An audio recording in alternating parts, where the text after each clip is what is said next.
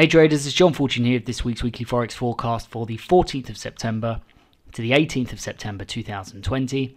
As always, we're going to start off by looking at the US dollar index and crude oil before running through a number of markets, looking at the key levels of support and resistance in the process. And we're also going to be highlighting some of the targets we're going to be looking for in this coming week and also for the weeks ahead. So I hope you're having a nice weekend. Let's jump over to the charts and see where the money is this week. As always, we're going to start off by looking at the US dollar index.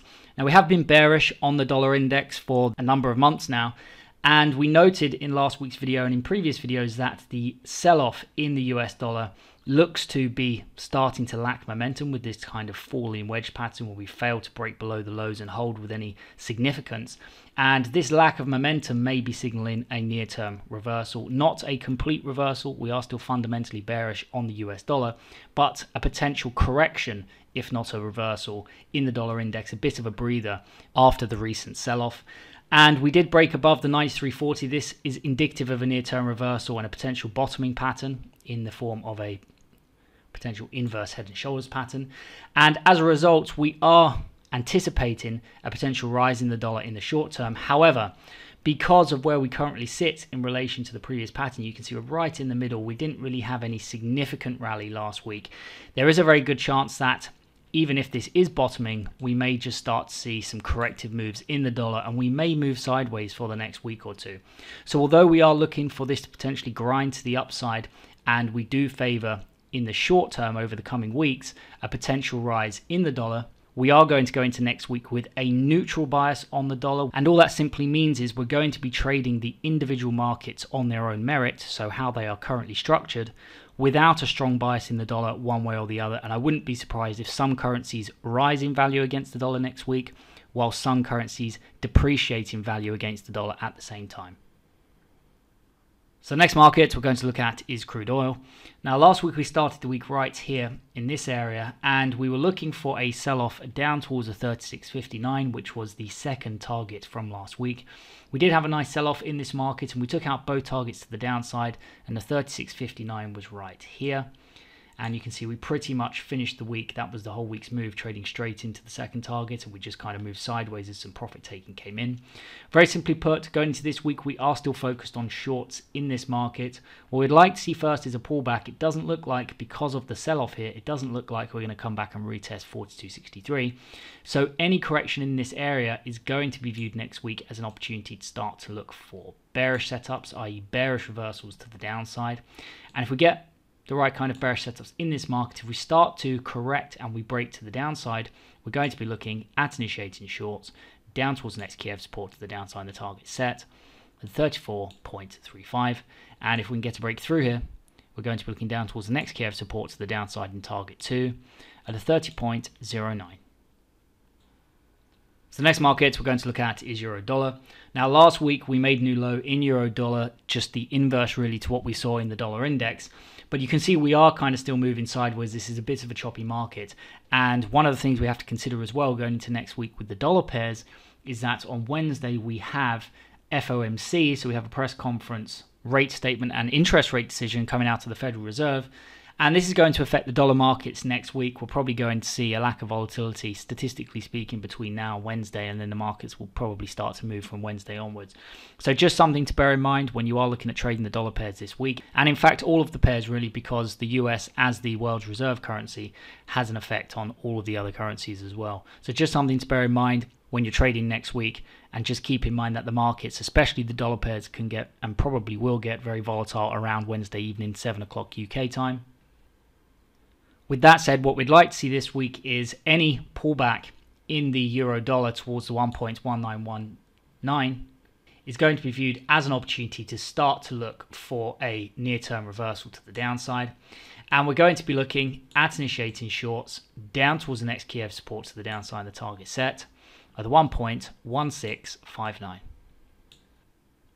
So the next market we're going to look at is pound dollar.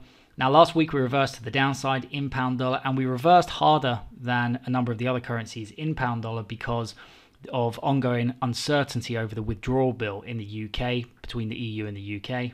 As a result, we did see a stronger sell-off in the pound, and going into this week, we do favour further declines in this market.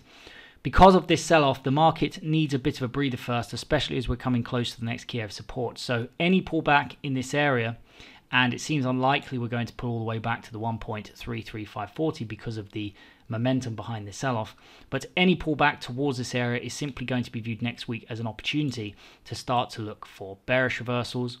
And we're going to be looking at initiating shorts down towards the next key of support to the downside of the target set at the 1.2667. So next market we're going to look at is US dollar Japanese yen. Now in previous videos we have highlighted the 106.270 as an area to start to look for short positions and short opportunities to the downside in this market. We are starting to see an appreciation in the value of the dollar, but if we start to see stocks selling off again next week, despite the fact this is going to push up the strength of the dollar, we're going to see a rise in the dollar. This will also see the US dollar decline against the yen, because in times of fear the Japanese yen rises against the dollar despite the fact the dollar rises, and so we could still see declines to the downside with a rising dollar in this market next week.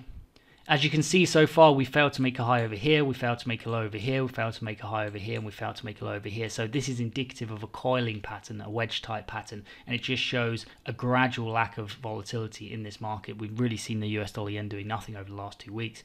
We do still favor, despite that, bearish setups in this market, and any setup in this area right now is going to be viewed next week, if we can start to break to the downside, is going to be viewed as an opportunity to once again look for short positions in this market. And we're going to be looking at initiating shorts down towards the next key of support to the downside of the target set on the 104.70. The next market we're going to look at is Aussie dollar. Now last week we highlighted the 0.71970 as a key area of support to look for a bounce to the upside in this market. We did pull back and we bounced at this level, and we are now looking for further advances to the upside in this market going into next week. The uptrend in Aussie dollar is still intact. Therefore, any pullback towards the 0.71970 for anybody not involved from last week is going to once again be an opportunity to start to look for bullish setups in this market. And we're going to be looking at initiating longs up towards the next key of resistance to the upside of the target set at the 0.7475. And if you want to take a more conservative target, because the dollar itself is kind of neutral as opposed to weak at the moment, you can look for the previous high up here as a more conservative target for long positions going into next week. So the next market we're going to look at is New Zealand dollar. Now the uptrend in New Zealand dollar is also still intact, so we do favour long positions, long setups in this market going into next week. Any correction towards a 0.65510 is simply going to be viewed once again as an opportunity to look for bullish breakouts in this market, and we're just treating this as a large bull flag. Any reversal to the upside in this area is going to be viewed as an opportunity next week to start to look for long positions in New Zealand dollar. And we're going to be looking at initiating longs up towards the next key of resistance to the upside of the target set with 0.6825. So the next market we're going to look at is US dollar Swiss franc. Now last week we highlighted the 0.9197 and we were looking for a rally into this target, and we did turn almost to the pip once we took out this target and we pulled back, and we finished the week bouncing at the 0.90530, which was the key area of support highlighted in last week's video. Very simply put, as we're bouncing between these two areas here, we are kind of in a range in US dollar Swiss franc, but we do favour long positions in this market next week, as it looks to be potentially forming a base here in the form of an inverse head and shoulders. So any breakout to the upside, as long as we don't break this low down here, any breakout to the upside is going to simply be viewed next week as an opportunity to go long once again. And we're going to be looking at initiating longs up towards the next key of resistance as highlighted from last week, the 0.9197. And if we can get a break through here, we're going to be looking up towards the next key of resistance, the upside and target 2, the 0.9367. So the next market we're going to look at is US dollar CAD. Now we start the week above the 1.30950, and as a result we do favour long positions in this market this week, especially as we have crude oil selling off to the downside. A sell-off in crude oil is correlated with a rise in US dollar against the CAD. So very simply put, any correction to the 1.30950 is going to be viewed next week as an opportunity to look for bullish breakouts to the upside, and we're going to be looking at initiating longs up towards the next key of resistance to the upside and the target set at the 1.33290. And last but not least, we have gold. The uptrend in gold is still intact, and any pullback towards the 1898 is simply going to be viewed as an opportunity to look for bullish breakouts to the upside. If we get this kind of price action, we're going to be looking at initiating longs up towards the next key of resistance, the upside, the target set at the 2014.32. Now, something we noted at the end of last week's video was that gold is in a bit of a corrective period here. There is a real lack of volatility in gold. And we said in last week's video that this could continue through to next week, and the same really remains true for this week. Some of these corrections can go on for weeks and weeks and weeks. In my experience, it's better to actually wait for the first break of a correction like this before looking to re-enter with positions. So I would really like to see some momentum coming into gold. Out of all of the markets we've looked at in this video, gold is probably my least favorite short term because of this ongoing correction. I would probably favor some of the other markets over gold going into next week. But fundamentally, I do quite like long positions in gold because of the devaluation of the US dollar. So overall, I do still favor long positions in gold to the 2014.32, but just as we said at the end of last week's video, it is lacking momentum and this may continue over into next week. So you really have to think about that in terms of capital allocation, because if you tie up money in something which isn't moving, you can't allocate it into something which is moving. So just something to bear in mind going into next week.